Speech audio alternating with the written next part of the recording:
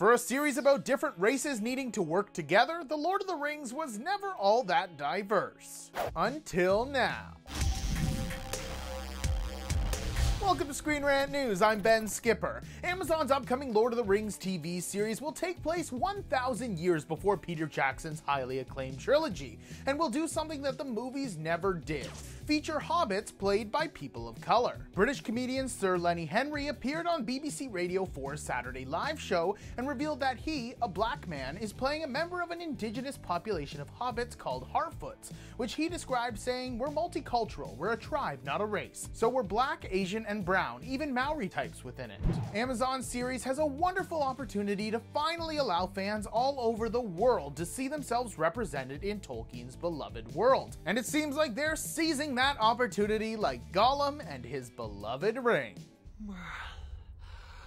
Precious.